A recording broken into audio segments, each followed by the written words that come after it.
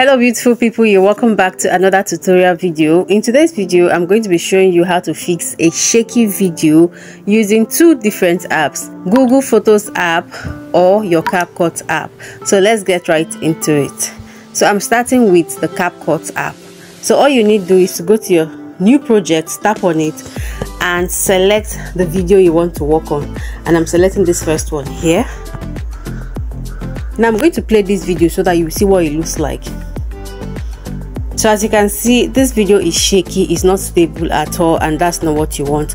So all you need to do is to tap on the video, first tap on the video, then come down here where these tools are and select stabilize, and that's it. So you tap on it and drag this down to recommended most stable.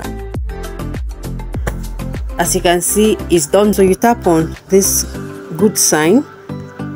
Let's play it so you see the difference. So as you can see, the difference is clear. It's no longer shaky, it's smooth now. All right, so it's that easy. So now I'm going to be showing you how to use the Google Photos app to stabilize your videos. So all you need to do is to go to your Play Store and download Google Photos, get it installed into your phone. I already have mine installed, so all I will need to do right now is to tap on open, tap on the video you want to work on, and just tap on the screen, and you're going to see this share, edit and delete section. All you need to do is to tap on edit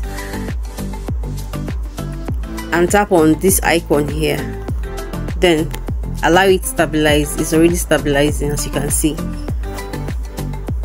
As you can see, it's done stabilizing. Tap on save, copy.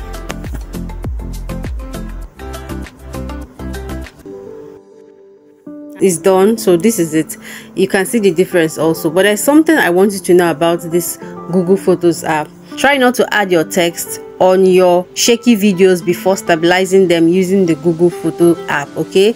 Because if you do that, the text is going to be shaking on the video. So try to just stabilize your video before adding your text, okay? Because if you don't do that, this is what you're going to have. As you can see, this text is dancing on the video, and that's because I added the text before stabilizing. So this is the outcome, all right, and this is not what you want. I hope this video was helpful. Please kindly give it a massive thumbs up and share this video to your friends and family. Subscribe to my channel if you haven't, and I will see you in my next one. Bye.